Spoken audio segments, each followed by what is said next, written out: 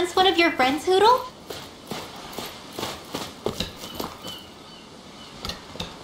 Alphen!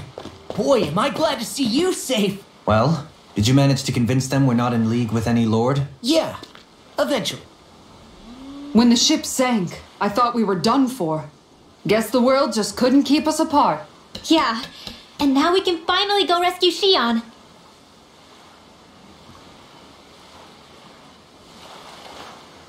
There's something I need to tell you guys first.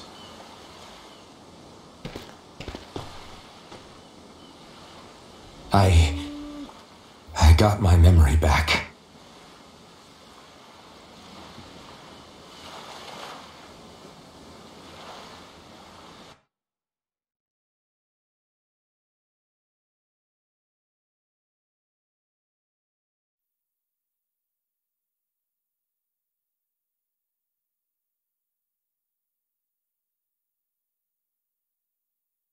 So, what did you remember?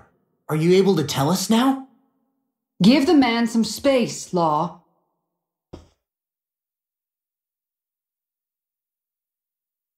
I remember being up on Lenegus.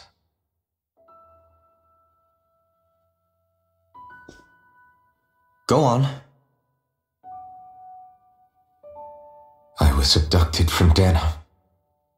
I was told if I ever wanted to return home, I'd have to cooperate. So that's what I did.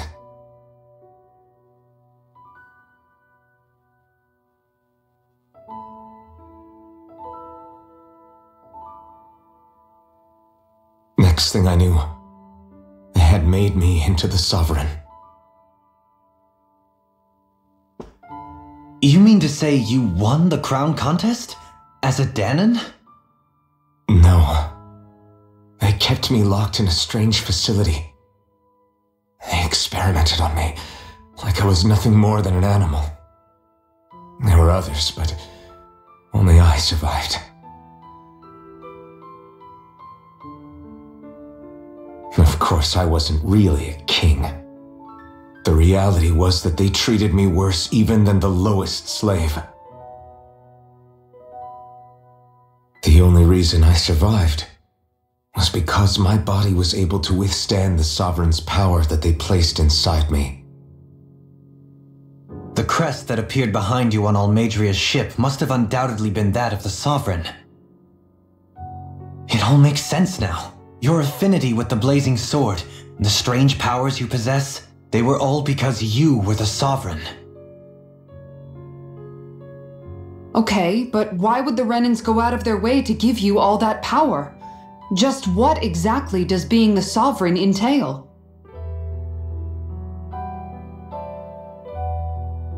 They said it was for something called the Spirit Channeling Ceremony. They taught me how to harness my power for when the big day came.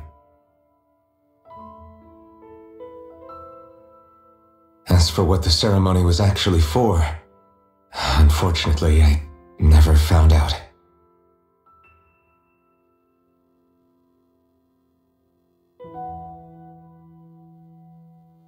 So if what you're saying about being on Lenegus is true, then maybe you really did meet Shion.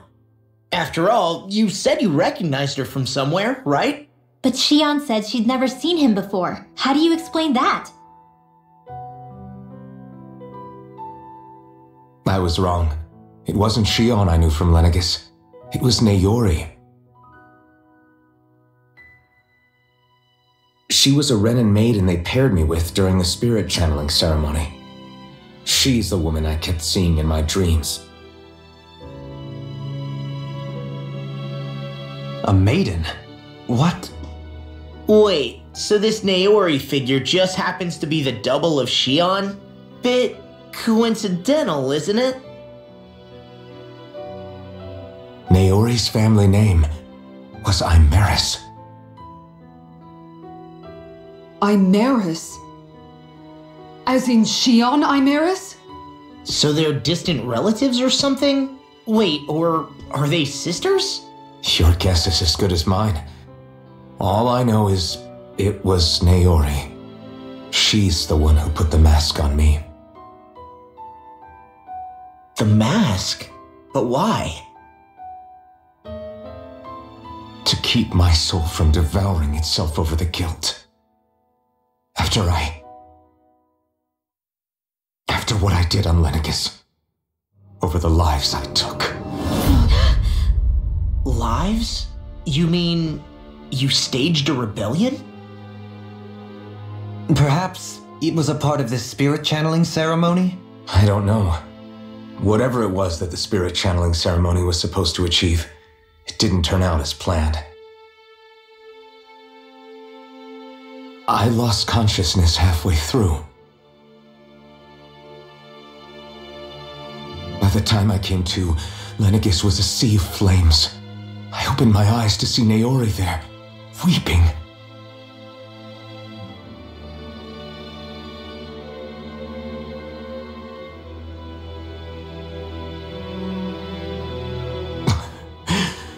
I shudder to think of how many deaths I caused that day.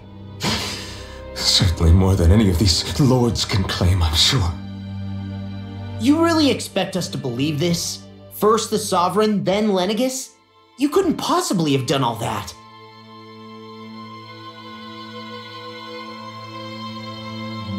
I wonder. In ancient scripture, there is tell of a terrible calamity that befell Lenegis, nearly destroying it. The restoration took years and required the work of countless laborers. By ancient, you mean...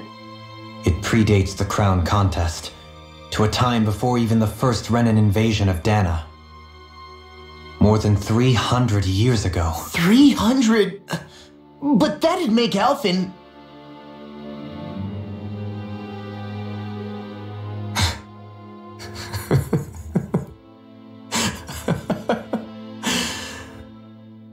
That's right. I'm pretty much an antique of a human being.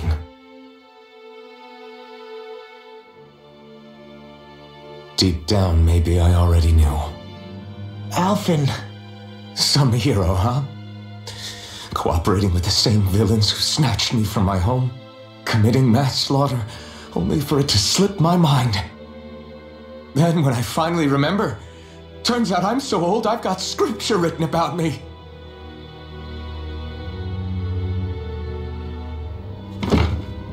So much for standing up to injustice. I've probably got more blood on my hands than all the lords combined! Alphen, stop! Honestly, I'm not going to pretend to understand what all this means. But what I do know is that right now, you're just reacting to the shock.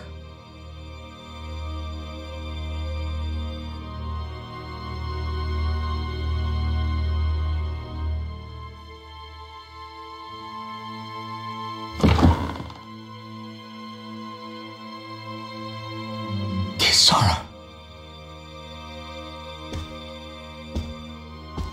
Listen, what you really need is time. Time to process things and get your head straight. Truth be told, I think that probably goes for all of us.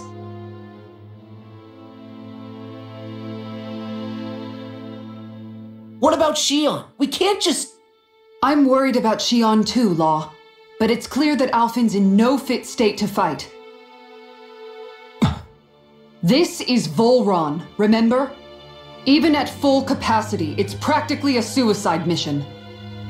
We stay put in the village till we're ready. Okay, everyone?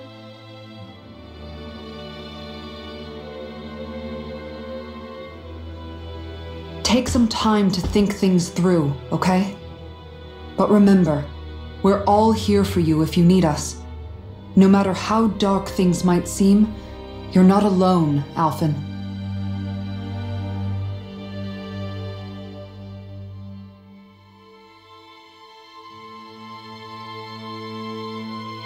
Thank you. It's fine. All right, everyone. Let's break for now.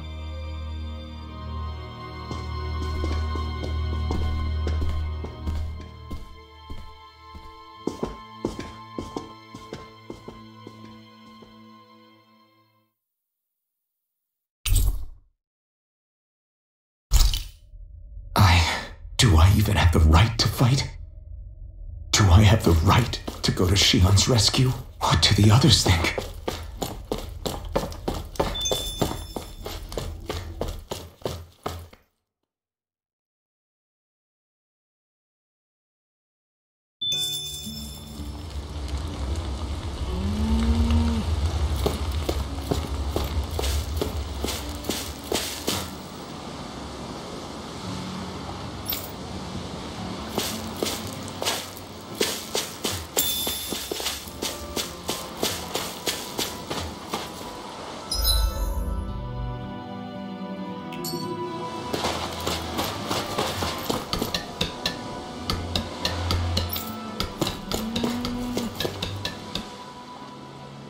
You're certainly full of surprises, aren't you?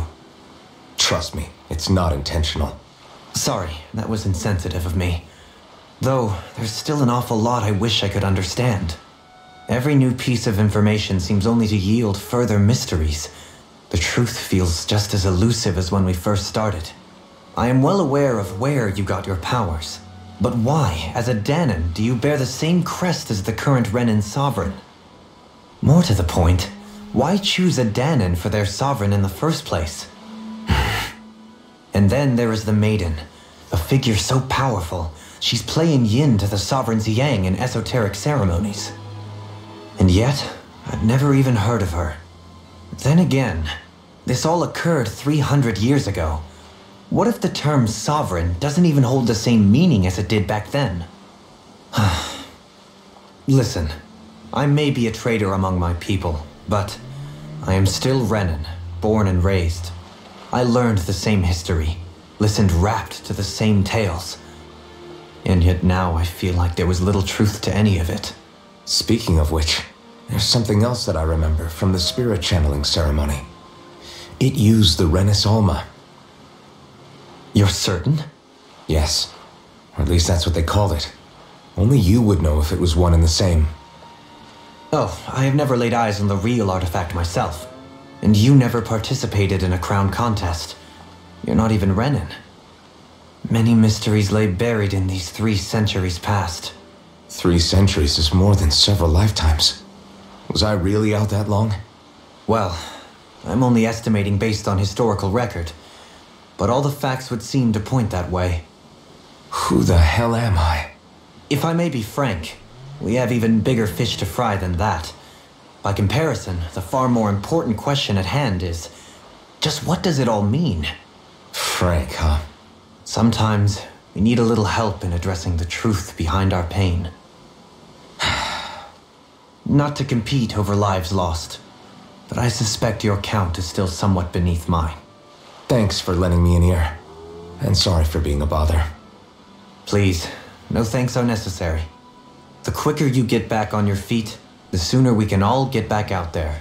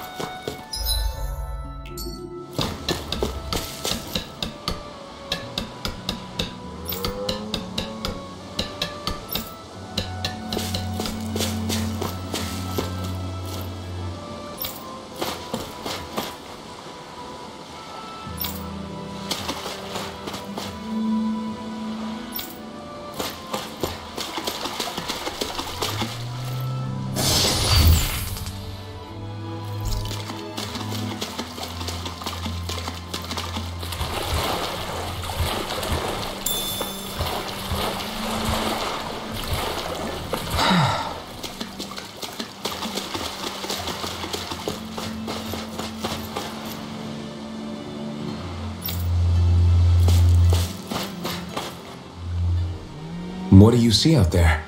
Zeugles. Strays by the looks of it. We unwittingly disturbed their territory on our way here, and now they're looking pretty riled up.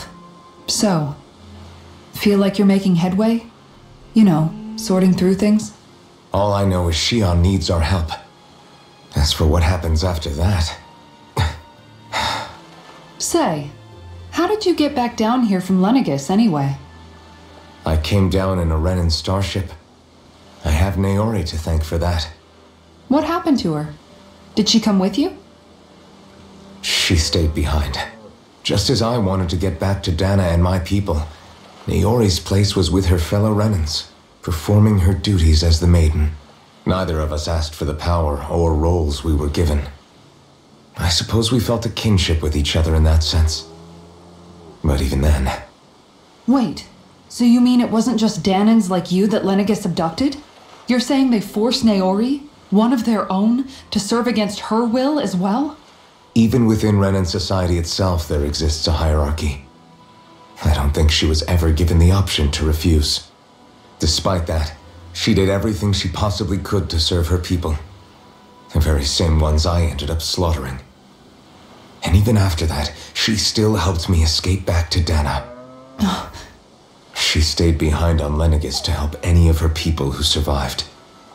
I owe her more than words can express. A debt left to fester for what?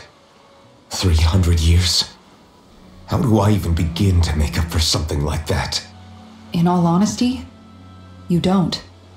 You can't atone for what's happened in the past. I don't think anyone can. Be it several centuries ago, or just yesterday. What are you saying? That I might as well give up? I'm saying you don't have to be a white knight in shining armor. Back after my brother had passed away, it was you who told me that his dream lived on inside me. And you did the same for him, for Dohalim, when he was ready to give up too. You were there for both of us. You know what I heard? I heard you telling me to keep fighting, to strive no matter what. And I was out of line. I had no right to ask that of you. No, you're wrong. Those words were exactly what I needed to hear at the time. In fact, I would go as far as to say that I wouldn't even be here had I not heard them. Left to my own devices, who knows when I would have been able to pick myself up. Besides, it's not like killing all those people was a choice that you made of your own free will, right? The truly terrible ones are the people who abducted you. The ones who forced you to wield that power. They're the ones you should be blaming. Not only that, but that guilt you feel inside, that's all the proof you need to know you're a good person, Alphen. Do you understand? If I'm still allowed to fight and keep on living, then damn it, Alphen, so the hell are you. But if you're still not convinced, then ask yourself this. What is it that you've really been fighting for this whole time? Go on, ask yourself. What I've been fighting for, huh?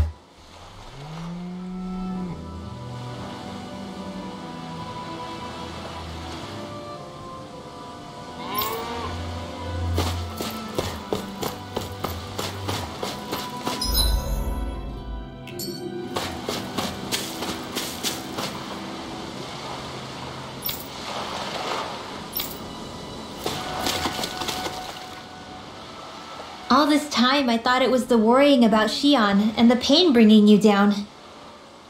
I didn't realize you were lonely too. I guess all of us are. In one way or another. Yeah, but you've only just found out. I mean, no, not found out. Remembered. To tell you the truth, I was actually beginning to forget I'd even lost my memory in the first place. Now that it's returned, well, you can see what I'm like. It's strange. When I think about Lenegis, it still feels like it was only a year or two ago that I was there. But then I realized what feels like years was actually centuries ago. What about your hometown? Do you know if it's still there? I doubt it. When the Renans invaded, the world as I knew it changed overnight. Even if the place is still there physically, I expect the people will be long gone. Certainly everyone I knew, at least. My family, my friends. Yeah, I know how that feels. I have no home to return to either. No family waiting for me. I used to curse my bad luck that I'd ever been born a mage in the first place. Otherwise, if I hadn't, maybe my mother and father would still be alive today. Although if that had been the case, I guess I'd probably still be just another slave with no means to resist. I'd never have met up with you guys, that's for sure. Have you learned to embrace your powers yet? Nuh-uh. I resent them a little less than before, though. They've kept me alive this long, right? I try not to think about it too much. After all, who can predict what the future will hold? I guess what I'm trying to say is that with everything that's happened in your past, finding out you're the sovereign and all, it's no wonder you're conflicted. Heck, honestly, I think anyone would be. Rinwell. First it was Shion, then it was me, and now it's you.